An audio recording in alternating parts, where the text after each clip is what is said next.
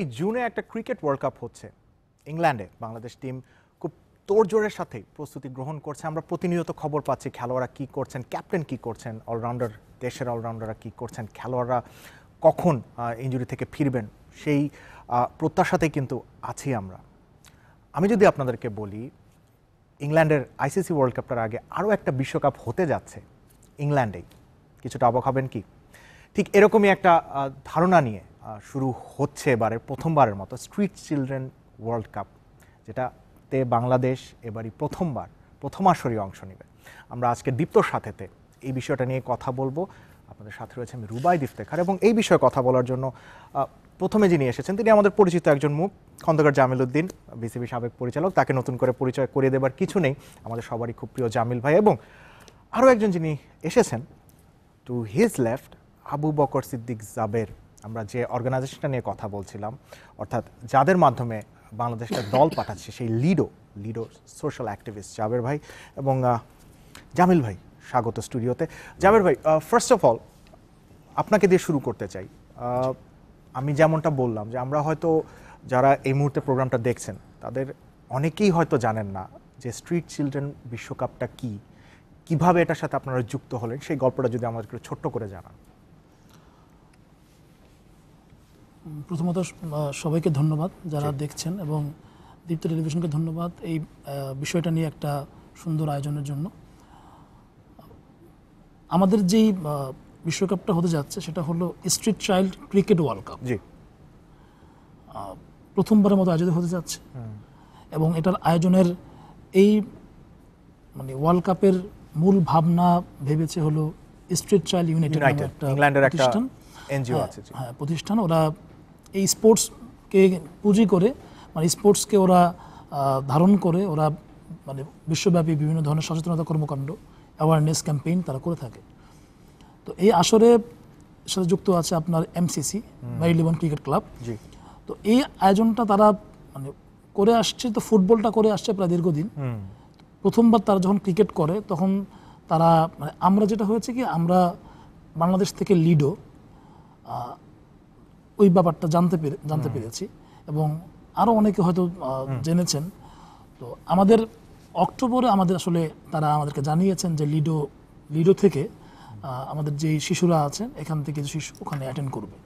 তো এটা আমরা অক্টোবরে পেয়েছি। তো ইংল্যান্ডে আয়োজিত এই ওয়ার্ল্ড কাপে বাংলাদেশ সহ ভারত, তারপরে পাকিস্তান, শ্রীলঙ্কা, হ্যাঁ, এছাড়া ইংল্যান্ড, এরকম মোট 10টি দেশ অংশ নিচ্ছে আর কি। জামিল ভাই, আপনার কাছে যদি আসি, যে স্পেশালি স্ট্রিট চিলড্রেন ইউনাইটেড, ওদের ফুটবলটা নিয়ে আমরা দেখছিলাম যে আসলে ওরা, যেমনটা জাবের ভাই বললেন, যে তারা ফুটবলটা নিয়ে আগ্রহ ছিল তাদের মধ্যে, বেশ কয়েকটা আসরও তারা আয়োজন করেছে। ক্রিকেটে এরকম একটা আয়োজনকে কিভাবে দেখেন, স্পেশালি একজন অর্গানাইজার এর ভূমিকা থেকে বা ক্রিকেটের একজন স্পোকস পার্সনের ভূমিকা থেকে আপনি এই আয়োজনটাকে কিভাবে দেখেন? ধন্যবাদ রুবায়েত। আসলে আমি গতকাল যখন আপনাদের প্রযোজক আমাকে ফোন করলেন তখনই আমি প্রথম আসলে জানতে পারি যে এরকম একটা বিশ্বকাপ অনুষ্ঠিত হতে যাচ্ছে, এবং যখন জিনিসটা সম্পর্কে জানলাম আমি আসলে সত্যিই আমার কাছে খুব ভালো লেগেছে যে এরকম একটা অভিনব উদ্যোগ, যে পথ শিশুদের নিয়ে ওয়ার্ল্ড কাপ।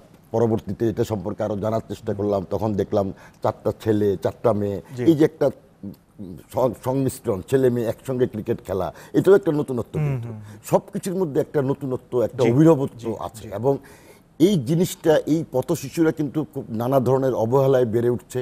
ওনাদের প্রতিকূলতার মধ্যে দিয়ে ওনাদের মতো সংগঠনটা তাদেরকে যে একত্র করে এরকম একটা প্রক্রিয়ার মধ্যে নিজেদেরকে জড়িয়ে নিতে পেরেছে, সেই জন্য তাদেরকে আমি অভিনন্দন জানাই, তাদের প্রতি কৃতজ্ঞতা জানাই, এবং ধন্যবাদ জানাই আইসিসিকে যারা প্রথমবারের মতো এটাকে অ্যাফিলিয়েশন দিয়েছে। আমি যতটুকু জানতে পারলাম বিসিবিও তাদেরকে অনেক সহযোগিতা করেছে। ধন্যবাদ বিসিবিকে যে তারা এই ধরনের একটা প্রক্রিয়ার সঙ্গে তারা খুব আন্তরিকভাবে নিজেদেরকে জড়িত করেছে, এবং বিভিন্ন ধরনের সাহায্য সহযোগিতা যতটুকু জাবের সাহেবের সঙ্গে আলাপ করে আমি জানতে পারলাম সহযোগিতার আশ্বাস দিয়েছে। বাচ্চাদের পাসপোর্ট করা থেকে শুরু করে সব কিছুতে তারা সহযোগিতা করছে। আসলে এরকম একটা উদ্যোগ, এবং এরকম একটা ঠিক মূল ওয়ার্ল্ড কাপের আগে এরকম একটা চমৎকার উদ্যোগ আসলে সত্যিই প্রশংসনীয়। এটা মানে আমি যখন গতকালকে প্রথম জানতে পারলাম আমার কাছে খুবই ভালো লেগেছে যে ওয়ার্ল্ড কাপ ফুটবলে যদি হয় তাহলে ক্রিকেটে যে এই যে আইসিসি জিনিসটা চিন্তা করেছে, মাথায় এনেছে এবং অ্যাফিলিয়েশন দিয়েছে, এই জিনিসটা আসলে এই ধরনের শিশুদেরকে অনেক অনুপ্রাণিত করবে। ওনারা যারা এই ধরনের সংগঠন নিয়ে কাজ করছেন তাদেরকে অনুপ্রাণিত করবে, আরো অনেককে এই বিষয়ে এগিয়ে আসার জন্য অনুপ্রাণিত করবে। এই যে সামগ্রিক সমাজের মধ্যে যে একটা মেলবন্ধন তৈরি করার যে একটা প্রক্রিয়া, এই খেলার মাধ্যমে কিন্তু আমরা সেই জিনিসটাকে তুলে ধরতে পারবো। এবং ওয়ার্ল্ড কাপ ইংল্যান্ডের মতো জায়গায় আমাদের পথ শিশুরা বাংলাদেশকে রিপ্রেজেন্ট করবে, এটাও কিন্তু একটা বিশাল একটা ক্যানভাস আমি মনে করি। এবং সারা বিশ্ব তাকিয়ে দেখবে বাংলাদেশের পথ শিশুরা অবহেলিত নয়, বাংলাদেশের পথ শিশুদেরকেও একটা যাওয়ার জায়গা আছে, তাদেরকেও টেক কেয়ার করার মতন অর্গানাইজেশন আছে। আমরা দরিদ্র কান্ট্রি হতে পারি, বাট আমাদের যে এই মন মানসিকতা আছে, আমাদের যে মানুষদের মধ্যে এই পথ শিশুদের জন্য ভালোবাসা আছে, এই জিনিসটা কিন্তু বিশ্বব্যাপী বাংলাদেশ কিন্তু তুলে ধরতে পারবে। এবং বাংলাদেশ যে আমরা যে দাবি করি যে বাংলাদেশ অনেক দরিদ্র হলো, বাংলাদেশের সব মানুষের একটা মিলন মেলা, সবাই পাশাপাশি সহাবস্থান করে, ভালোবাসার বন্ধন আছে, ভালোবাসার একটা বন্ধন আছে, এই জিনিসটার মাধ্যমে কিন্তু আমরা সেটা বিশ্বব্যাপী আবারও নিজেদেরকে প্রমাণ করতে পারবো। সুতরাং সব দিক মিলিয়ে আমি মনে করি এটা একটা দারুণ একটা ইনিশিয়েটিভ, এবং বাংলাদেশ যে এখানে অংশ নিতে পারছে আমি সেই জন্য খুবই আনন্দিত। জামিল ভাই, এটা তো অর্গানাইজেশনাল পয়েন্ট অফ ভিউ থেকে গেল, বা আপনি যেটা বললেন যে একটা সোশ্যাল, এটার একটা মেসেজ আছে, একটা সোশ্যাল এক ধরনের অ্যাপিল আছে। কিন্তু যদি ক্রিকেট খেলাটার কথা বলি, যে ক্রিকেটটাকে আসলে আইসিসি গ্লোবালাইজ করার চেষ্টা করছে, তারা ক্রিকেটের আবেদনটা সার্বজনিকভাবে বাড়ানোর চেষ্টা করছে, যে অন্যান্য গ্লোবাল স্পোর্ট যেগুলো আছে, টেনিস বলেন, আমরা ফুটবল বলেন, এগুলোর তুলনায় ক্রিকেটটা কিছুটা পিছিয়ে। তো এই আবেদনটা বাড়াতে, বা ক্রিকেটকে আমরা সবসময় জেন্টলম্যানস গেম বলি, এই আবেদনটা বাড়াতে বা মানবিক করে তুলতে এই ধরনের পদক্ষেপগুলোকে আরো দেখতে চান আইসিসি? অবশ্যই। আইসিসি কিন্তু আরেকটা জিনিস আপনাকে মাথায় রাখতে হবে, প্রতিবন্ধীদের ক্রিকেট কিন্তু প্রতি বছর ডেফিনেটলি প্রতিবন্ধীদের ওয়ার্ল্ড কাপ অনুষ্ঠিত হয় ক্রিকেটে, সেখানে বাংলাদেশ ব্লাইন্ড ক্রিকেট হচ্ছে, অংশ নেয়। বাংলাদেশ একবার রানার্স আপ, আমার মনে পড়ে একবার রানার্স আপ হওয়ার যোগ্যতা অর্জন করেছে, ব্লাইন্ড ক্রিকেট হয়। সুতরাং এই পথ শিশুদের ক্রিকেটকে সাপোর্ট করার মাধ্যমে আইসিসি কিন্তু এই যে তারা যে গ্লোবালাইজেশন করতে চাচ্ছে, সেই জিনিসটা কিন্তু আইসিসি আরেকবার সামনে নিয়ে আসলো, যে তারা এই অবহেলিত শিশুদের জন্য, শুধু প্রতিবন্ধী ব্লাইন্ড এদের জন্য না, এই অবহেলিত পথ শিশুদের জন্য, যাদের কোনো অভিভাবক নেই, যাদের কোনো মা বাবা নেই, যারা পথে ঘাটে বড় হচ্ছিল, তাদের জন্য যে একটা কিছু করার ব্যবস্থা, একটা বিনোদন, একটা খেলার মাধ্যমে নিজেদেরকে গড়ে তোলা, একটা ডিসিপ্লিন, এই জিনিসটা কিন্তু আইসিসি সাধুবাদ পাওয়ার যোগ্য যে তারা এই জিনিসটা গড়ে তুলছে। আরেকটা ইম্পর্টেন্ট জিনিস আছে এখানে, এই পথ শিশুদের মধ্যে যদি এই জিনিসটা আমরা, এই যে আজকে ওয়ার্ল্ড কাপ হচ্ছে, সবাই আমরা জানলাম, আগামীতে বাংলাদেশ ক্রিকেট বোর্ড এটাকে আরো হয়তো নারিশ করবে, এদের মধ্যে থেকেও কিন্তু আমরা ভবিষ্যৎ তারকা ক্রিকেটার পেয়ে যেতে পারি। কেন নয়, অবশ্যই আমরা এইটা কিন্তু একটা বিশেষভাবে উল্লেখযোগ্য দিক। এই ধরনের ছেলে মেয়েদের মধ্যে যদি আমরা ভবিষ্যতে তারকা ক্রিকেট পেয়ে যাই, তার সূত্র ধরে কিন্তু আরো অনেকেই এই খেলাটার প্রতি আকৃষ্ট হবে এবং আরো অনেকেই এই ক্রিকেটটা খেলতে চাইবে। এই জিনিসটা কিন্তু একটা অন্যতম প্রধান দিক আমি মনে করি। যদি এটাকে ঠিকমতো নার্সিং করা যায়, এদের মধ্য থেকে, এই পথ শিশুদের মধ্য থেকে হয়তো আগামী দিনে তারকা ক্রিকেটার বাংলাদেশ উপহার পাবে। জাবির ভাই, আপনার কাছে একটু ফিরি।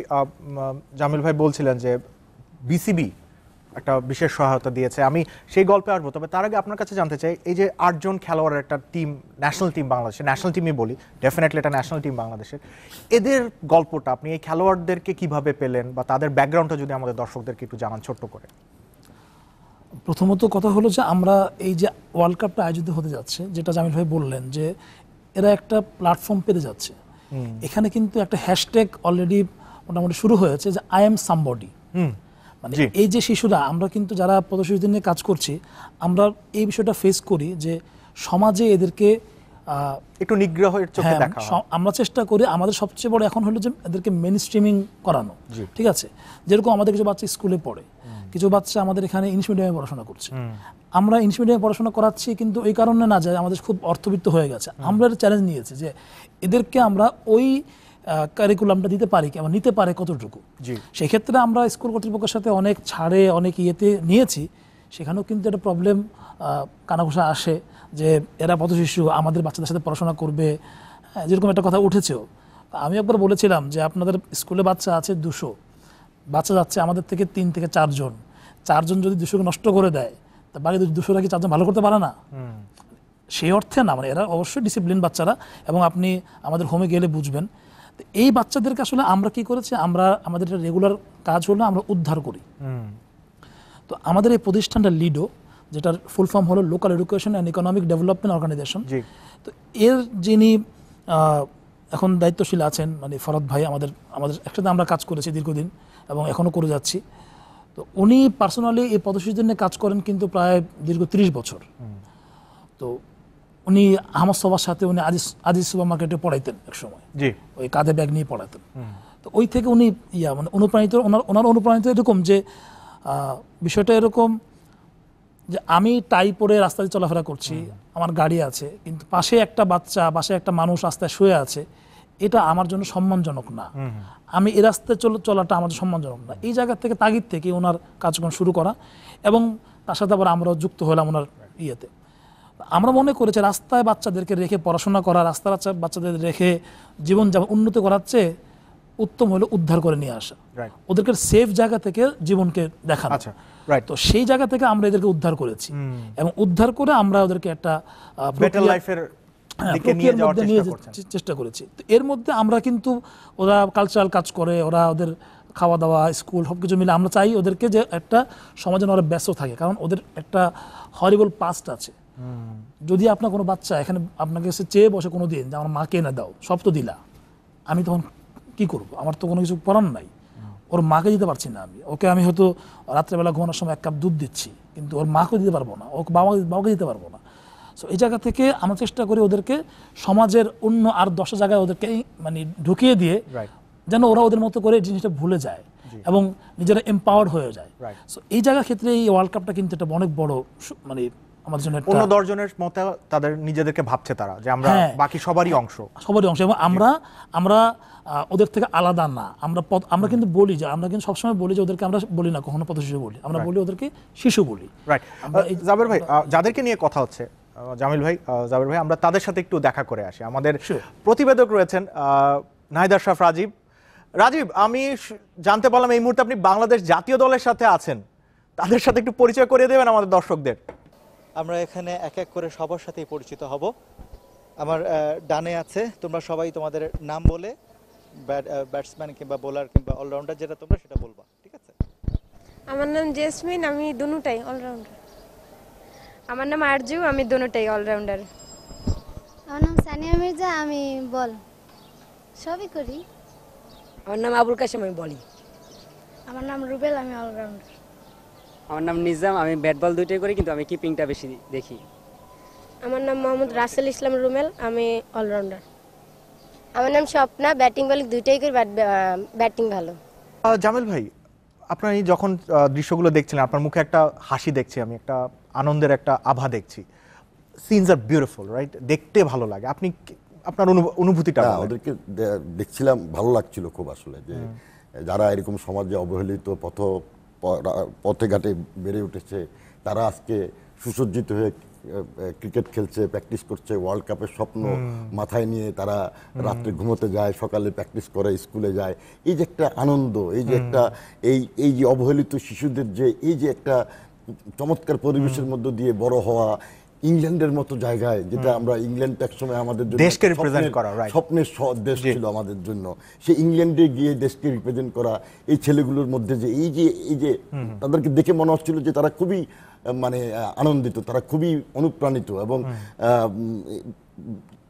ক্রিকেটের মতো একটা খেলায় তারা ছেলে মেয়ে একসাথে অংশগ্রহণ করে খেলবে, এই যে একটা বিষয়গুলো আমার কাছে দেখে আসলে খুব ভালো লাগছিল। এবং আমি মনে করি যে এদেরকে আসলে সত্যিকার ভাবে আমাদেরকে এইখানেই যাতে পথ চলাটা আরো নার্চার করা দরকার, কারণ এখান থেকে হয়তো আমাদের কিন্তু নারী ক্রিকেট দলও আছে, সুতরাং আমাদের নারী ক্রিকেট দল কিন্তু বেশ ভালো সাফল্য, আমাদের সাম্প্রতিক সময়ে যে কাজটা আমাদের পুরুষ দল করতে পারেনি সেই কাজটা কিন্তু আমাদের নারী ক্রিকেট দল করেছে। এশিয়া কাপের শিরোপা, একটা বড় মেজর টুর্নামেন্টের ট্রফি নিয়ে এসেছে, ট্রফি কিন্তু আমাদের মেয়েরা নিয়ে এসেছে, যেটা আমাদের ছেলেরাও কিন্তু এখনো পর্যন্ত সম্ভব করতে পারেনি। সুতরাং এইখানের মধ্য দিয়ে এই মেয়েরা ছেলেরা একত্রে খেলছে, এর মধ্যে দিয়ে যদি ভবিষ্যতে আমরা ভালো মানের ছেলে ক্রিকেটার মেয়ে ক্রিকেটার পেয়ে যাই এবং তারা যদি আমাদেরকে মূল দলকে রিপ্রেজেন্ট করে, জিনিসটা একবার চিন্তা করে দেখেন যে কতটা একটা ভালো একটা লাগার একটা ব্যাপার হবে বাংলাদেশের জন্য, এবং এদের জন্য কত একটা বিশাল একটা অর্জন হবে। এবং ভবিষ্যতে আমি যেটা সবচেয়ে ইম্পর্টেন্ট আমার কাছে মনে হয় রুবাইয়াত, সেটা হচ্ছে যে এই ধরনের জিনিসগুলো আমরা যারা দেখছি, আরও এই অনুষ্ঠানের মাধ্যমে বাংলাদেশের আরও হাজার হাজার মানুষ জিনিসটা প্রত্যক্ষ করবেন এবং সবাই জানবেন যে এই জিনিসটা হচ্ছে, সবাই হয়তো এখানে এগিয়ে আসবেন। অনেকের মধ্যেই কিন্তু অনেক ধরনের সাহায্য সহযোগিতা করার অনুভূতিটা কাজ করে যায়, কিন্তু তারা সঠিক প্ল্যাটফর্ম পায় না যে কোথায় গেলে আমরা এটুকু করতে পারবো। অনেকেই হয়তো এগিয়ে আসবেন। এই ছেলেগুলো আজকে 52টা ছেলে আমি যতটুকু জানলাম ওনাদের হোমে আছেন, এটা হয়তো আস্তে আস্তে 500 ছেলে 1000 ছেলে মেয়েতে পরিণত হবে। এই পথ শিশুরা সংখ্যা আস্তে আস্তে আমাদের দেশে কমে আসবে। এই জিনিসটা কিন্তু আমার কাছে মনে হয় যে খুব ইম্পর্টেন্ট। জাবের ভাই, আমি আপনার কাছে ফিরবো যে এই দলটাকে একত্র করতে এবং ইংল্যান্ডে পাঠাতে আপনার স্ট্রাগলটা কি হয়েছে। তবে তার আগে ছোট্ট একটা বিরতি নিতে হচ্ছে। দর্শক, আমরা চমৎকার একটা সময় কাটাচ্ছি, দীপ্তর সাথেই থাকবেন।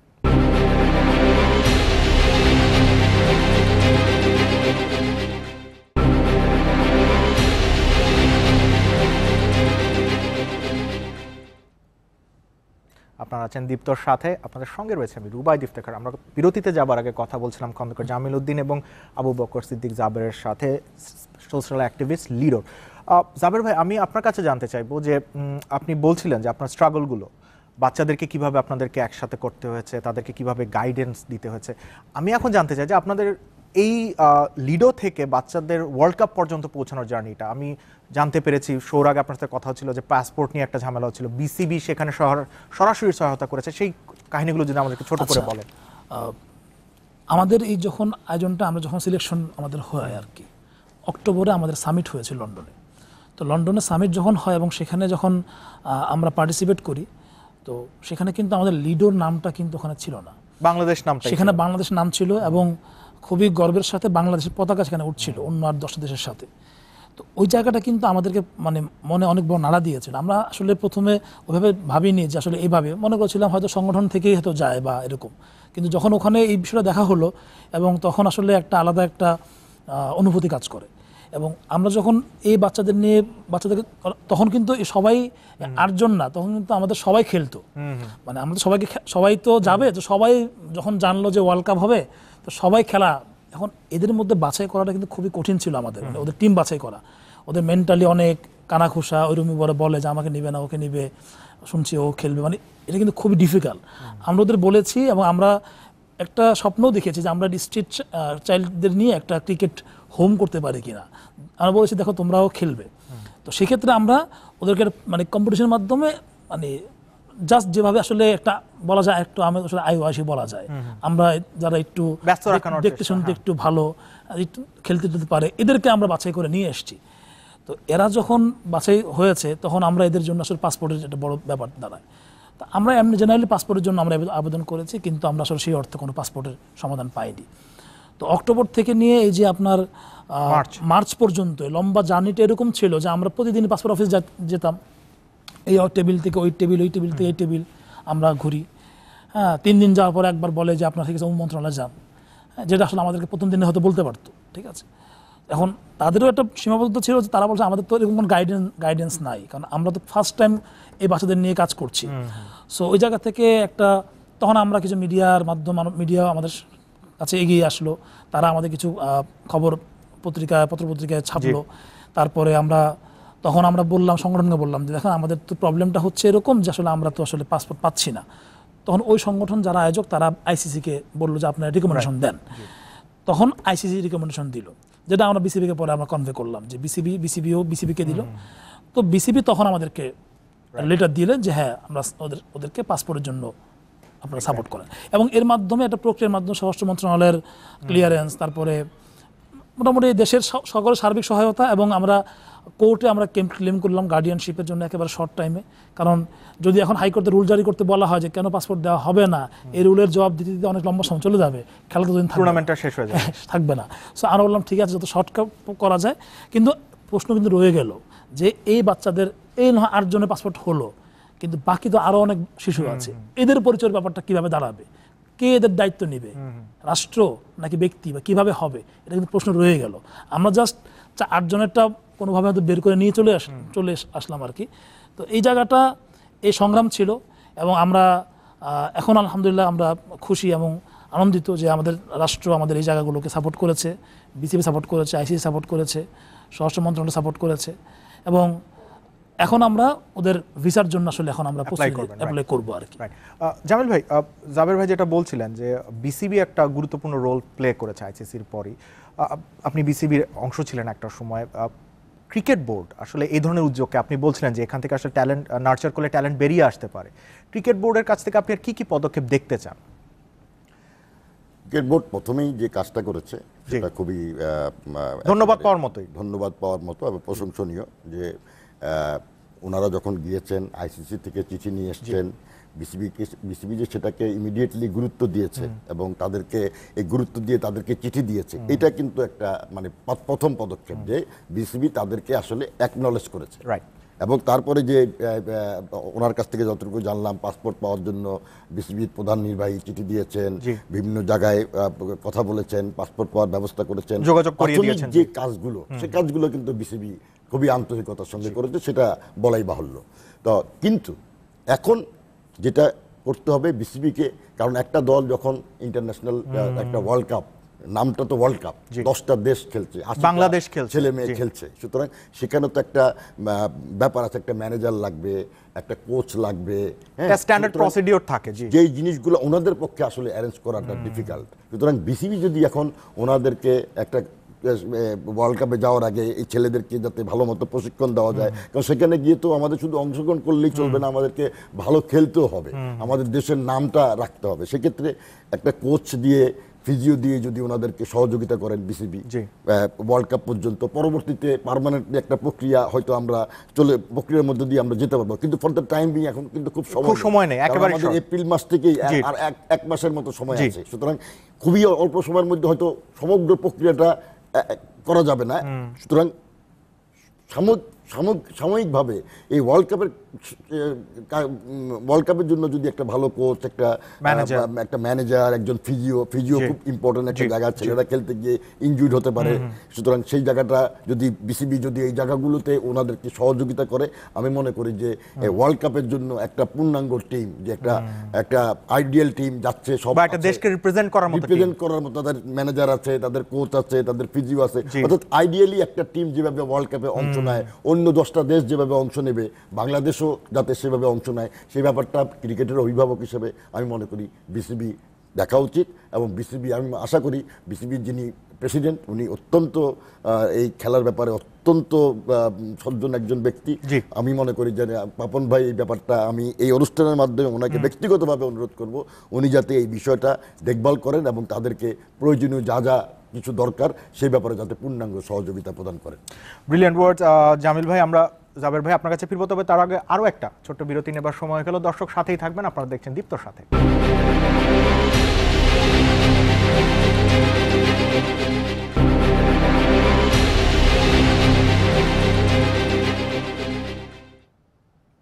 আপনারা দেখছেন দীপ্তর সাথে, আপনাদের সঙ্গে রয়েছে আমি রুবাই ইফতেখার। আমরা কথা বলছিলাম আজকের পুরো অনুষ্ঠানটাতে street children cricket world cup নিয়ে। আমাদের সাথে উপস্থিত আছেন খন্দকার জামিল উদ্দিন এবং আবু বকর সিদ্দিক, জাবের লিডোর সোশ্যাল অ্যাক্টিভিস্ট। জাবের ভাই, আমরা খেলোয়াড়দের নিয়ে কথা বলছিলাম, তাদের স্বপ্নগুলো আমরা আপনার মাধ্যমে শুনছিলাম। আমরা একটু সরাসরি আবার খেলোয়াড়দের কাছে যাই, আপনারা যদি একটু অপেক্ষা করেন এবং দেখেন। আমরা যদি একটু খেলোয়াড়দের সাথে কথা বলি, ওখানে আমাদের প্রতিবেদক আছেন নাহিদ আশরাফ রাজীব। আমরা এখানে জাবের ভাইয়ের কাছ থেকে শুনছিলাম খেলোয়াড়দের গল্পটা। আপনি যদি ওদেরকে একটু জিজ্ঞেস করেন যে ওরা কিভাবে ক্রিকেটে আগ্রহী হলো বা ওদের ইন্সপিরেশনটাকে, প্রিয় খেলোয়াড়কে আমরা একটু শুনতে চাই।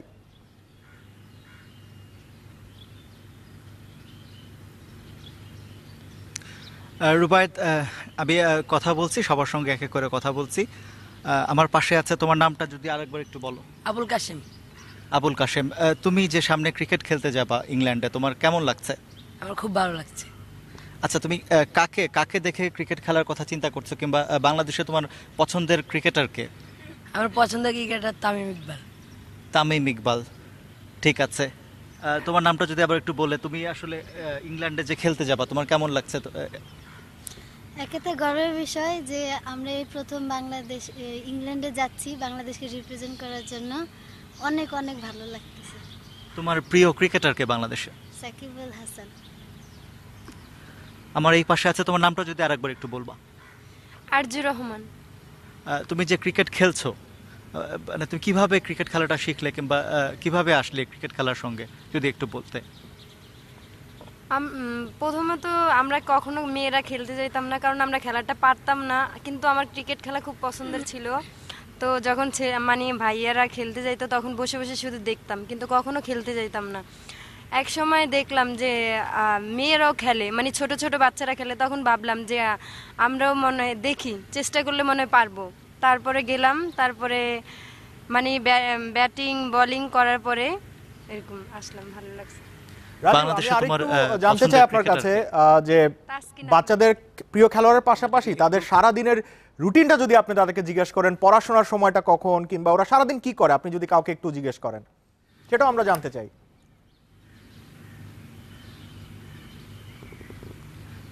ঠিক আছে রুবায়েদ, আমার পাশেই আছেন আরেকজন ক্রিকেটার, তোমার নাম কি? আমার নাম এমডি রুবেল। তুমি যেখানে আছো, যেখানে তুমি পড়ালেখা করছো, থাকছো এবং ক্রিকেট খেলছো, সেখানে সকাল থেকে সন্ধ্যা পর্যন্ত তোমার আসলে কিভাবে সময় কাটে যদি একটু বলতা? কিভাবে পড়াশোনা কখন করো, কখন খেলাধুলা করো, অন্যান্য কাজগুলো কখন করো?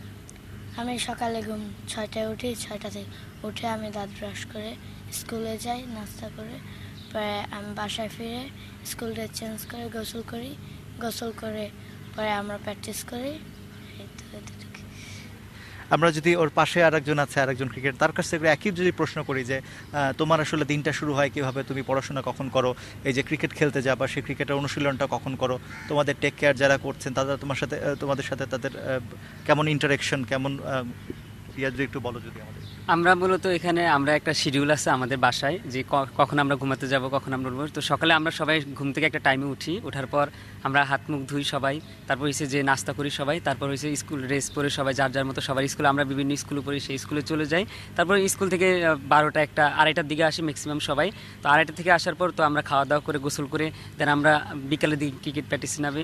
এবং দেন আমাদের ইংলিশ টিচার আছে, ম্যাথ টিচার আছে, মার্শাল আর্ট টিচার আছে, মিউজিক টিচার আছে, তারা আমাদেরকে এগুলি মানে বাসায় এসে করান। তারপর হচ্ছে আমাদের মাদার যারা আছে, যারা আমাদের তাদেরকে আমরা মা বলে ডাকি, বাবা বলে ডাকি, তারা আমাদেরকে টেক কেয়ার করেন এবং আমাদের দেখাশোনা তারাই করেন আমাদের হোমে।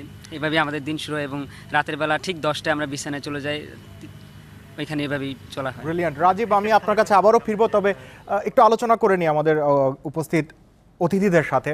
জাবের ভাই, আমি যেটা জানতে চাই এবং জামিল ভাই নিশ্চয়ই খেয়াল করেছেন, আমি জামিল ভাইয়ের কাছে আসবো, যে একটা ডিসিপ্লিন লাইফ ওরা লিড করছে যেটা হয়তো ওদের আয়ত্তের বাইরে ছিল একটা সময়। এডুকেশনটাকে আপনারা কতটুকু গুরুত্ব দিচ্ছেন? মানে আমাদের একটা মানে আপনি দেখেন, আমি যদি বলি বাংলা সিনেমা যখন আমরা দেখি, বাংলা সিনেমার মধ্যে কিন্তু একটা বড় ধরনের বিষয় থাকে যে যেই পক্ষ খুব টাকাওয়ালা থাকে ওর হাতিয়ার টাকা, আর যে পক্ষের টাকা নেই ওর হাতিয়ার কিন্তু শিক্ষা। ঠিক আছে, এবং দীর্ঘদিন যাবৎ মানে এই শিশুরা কিন্তু মানে ওয়ার্ল্ডের কিছু আর দেখুক আর না দেখুক, খেলাটা দেখে এবং চায়ের দোকানে সিনেমাটা দেখে। মানে আমাদের বাংলা সিনেমা যে চায়ের দোকানে চলে, সো সেই জায়গা থেকে আমরা মনে করি যে আসলে শিক্ষাটা সবচেয়ে গুরুত্বপূর্ণ। এবং এখানে যে বাচ্চার কথা বলছিল নিজাম, যে ছেলেটা সর্বশেষ কথা বললো, ওকে কিন্তু আমরা উদ্ধার করেছি রাস্তা থেকে।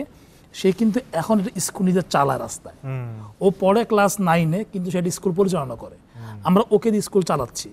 যে মেয়েটা দেখুন আরজু, ও ভালো নাচে এমনিও, তো সেই জায়গা থেকে কিন্তু সে আবার তার নাচ শেখাতে পারছে।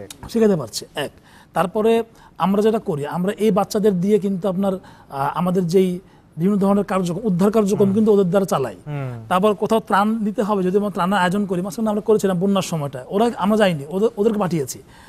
এই জায়গা থেকে তো আমরা ওদের এম্পাওয়ার করার চেষ্টা করি, শিক্ষাটা এখানে আমরা গুরুত্বপূর্ণ দেই। জাবের ভাই, আমি একটু আপনাকে ইন্টারাপ্ট যদি করি, যে আপনি বাচ্চারা আপনি বলছিলেন যে ওদের অনেকগুলো অ্যাক্টিভিটি আছে, আমি যদি সরাসরি জিজ্ঞেস করি এটার ফান্ডিংটা কিভাবে করেন আপনারা? কারণ এটা একটা বড় একটা বলা যায় যে একটা পাথেয়, যে এই কাজগুলো চালানোর জন্য আসলে এটা দরকার, এটা আপনারা কিভাবে পাচ্ছেন? আচ্ছা, প্রথমত কথা হলো আসলে আমরা যেটা ফিল করেছি, প্রথম কথা সেটা হলো আমরা ফান্ডিং হলে অনেক কিছু হতে হবে এমন চিন্তা আমরা করিনি।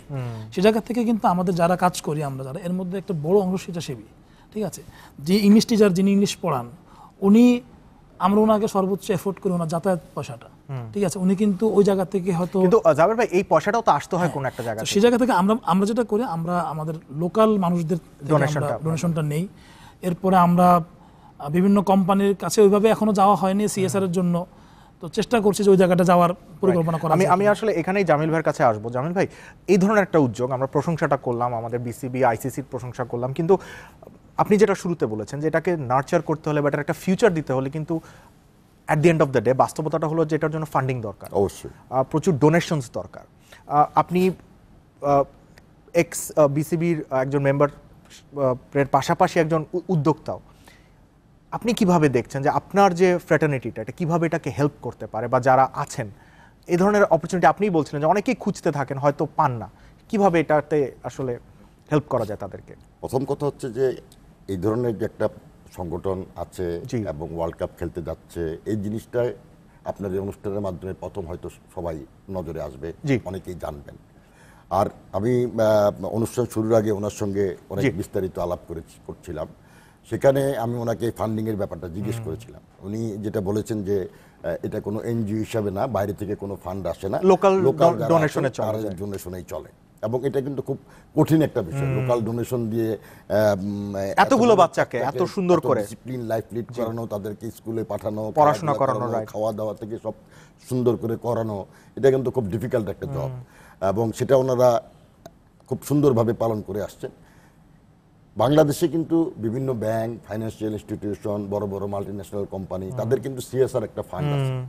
আমি মনে করি যে এখানে আপনাদের মিডিয়ার একটা বড় ভূমিকা পালন করতে হবে। এটাকে যদি আমরা আরো ফোকাস করি বিভিন্ন প্রিন্ট এবং ইলেকট্রনিক মাধ্যমে, যদি যখন এই ছেলেরা টুর্নামেন্টটা খেলতে যাবে, টুর্নামেন্টকে কেন্দ্র করেই যদি হাইলাইট করা হয়, তাহলে কিন্তু এরা যখন, কারণ এখন এই মুহূর্তে যদি ওনারা কোনো ব্যাংকে বা কোনো ফাইন্যান্সিয়াল ইনস্টিটিউটে অ্যাপ্লাই করে, তারা হয়তো বলবে এটা কারা, প্রোফাইলটা নেই, এরকম প্রোফাইলটা নেই। কারণ ব্যাংক কিন্তু বা ফাইন্যান্সিয়াল ইনস্টিটিউট যারা সিএসআর ফান্ড থেকে টাকা দেবে, তারা কিন্তু দেখতে চাবে যে প্রোফাইলটা কি।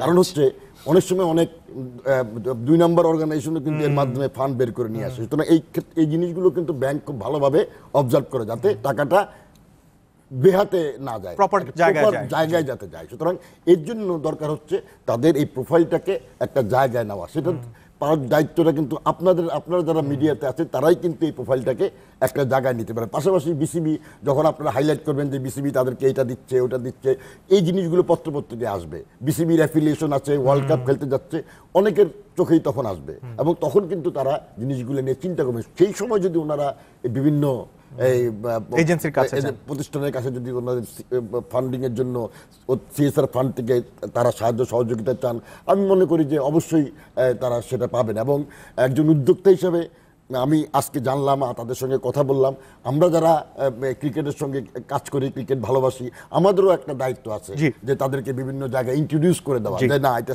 সলিড অর্গানাইজেশন, এখানে আপনারা কন্ট্রিবিউট করতে পারেন, এরা ভালো কাজ করছে এবং আমাদের সোসাইটির এই অবহেলিত শিশুদেরকে একটা জায়গায় নিয়ে যাচ্ছে। সুতরাং আমাদেরও একটা দায়িত্ব আছে, আমরা সেটা আমাদের জায়গা থেকে পালন করব। এবং মিডিয়া, যেটা বলছিলাম বারবার, মিডিয়া যদি ওনাদের এই ব্যাপারটাকে, এই ওয়ার্ল্ড কাপে খেলাকে কেন্দ্র করে যদি মিডিয়া ব্যাপারটাকে হাইলাইট করেন বাংলাদেশ ব্যাপী, তাহলে আমার মনে হয় যে তাদের এই যে প্রোফাইলের যে ব্যাপারটা, পরিচিতিটা বাড়বে, এবং এই পরিচয় নিয়ে কারো আর কোনো সংশয় থাকবে না। তখন অনেকেই তাদের সিএসআর ফান্ড থেকে ওনাদেরকে সহযোগিতা করতে নিজের থেকে এগিয়ে আসবেন, আমি এটা দৃঢ়ভাবে বিশ্বাস করি। জামিল ভাই চমৎকার কিছু কথা বললেন, আমরা আরো কিছু কথা শুনবো, তবে তার আগে একটা ছোট্ট বিরতি নিয়ে নিচ্ছি। দর্শক সাথেই থাকবে।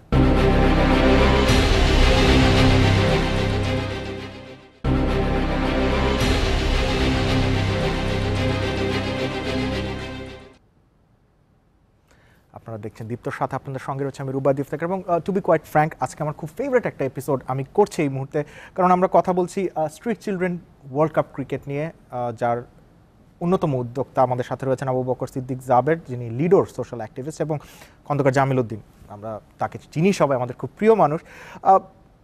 আমরা শেষ পর্যায়ে চলে এসেছি জাবের ভাই অনুষ্ঠানের। আমি সবশেষ পার্টে আপনার কাছে জানতে চাইবো যে আপনাদের এই ছেলে মেয়েগুলোকে নিয়ে স্বপ্নটা কি, সেটা আমি জানতে চাই। স্বপ্নটার জায়গাটা হলো কি, প্রথম যে বিষয়টা সেটা হলো গতকালকেও যে শিশুটা নিজেকে বাংলাদেশের নাগরিক বলে মনে করতো না, বা হয়তো ভাবতে তার হয়তো কষ্ট হতো, সে কিন্তু আজকে বাংলাদেশকে রিপ্রেজেন্ট করতে যাচ্ছে।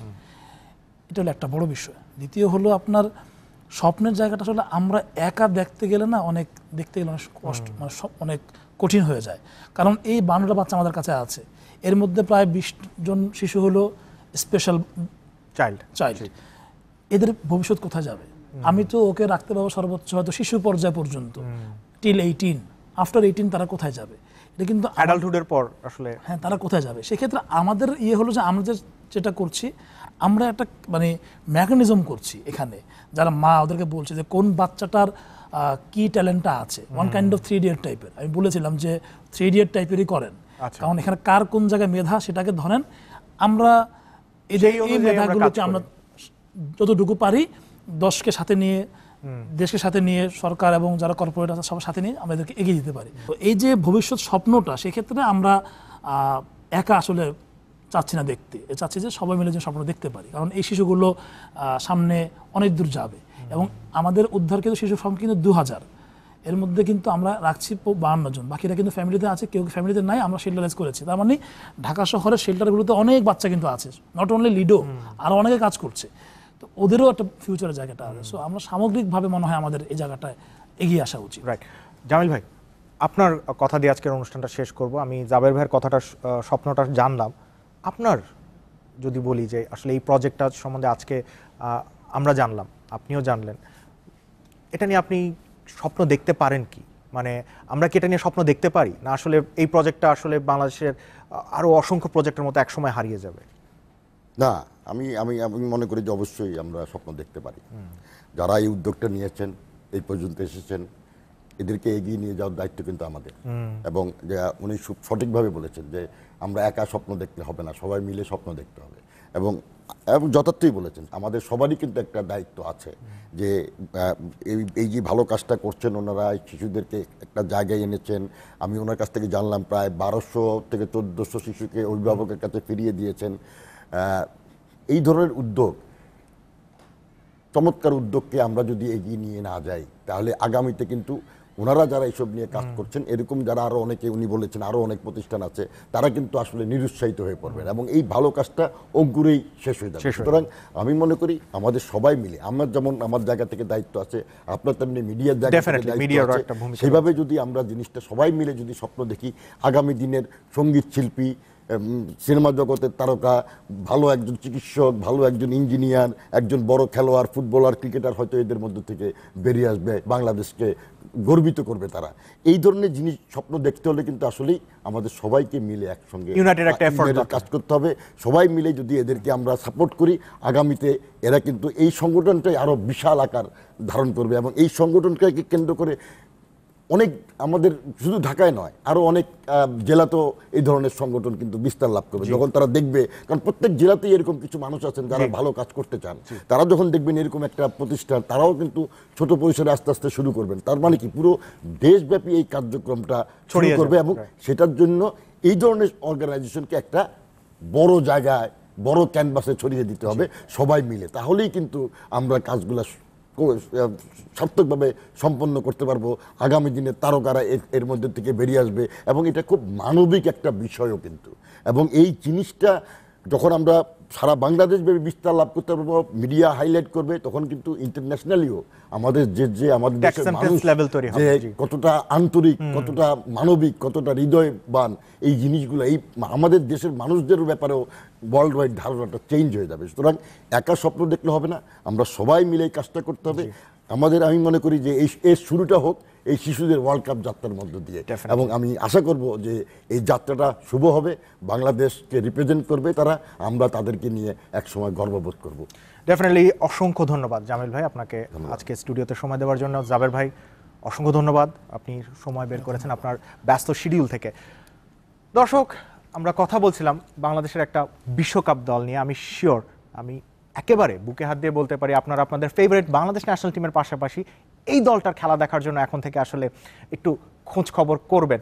আপনাদেরকে আজকে শোটা আমি ছেড়ে যাচ্ছি, শেষ করছি একটা স্পেশাল মিউজিক ভিডিও নিয়ে। ভিডিওটার নাম গড়ব বাংলাদেশ, যেটাতে আসলে পার্টিসিপেট করেছেন এই আমরা যে শিশুগুলোর কথা বললাম তারাই। আমরা সেই ভিডিওটা দেখতে দেখতে আপনাকে ছেড়ে যাচ্ছি। ভালো থাকবেন, সুস্থ থাকবেন।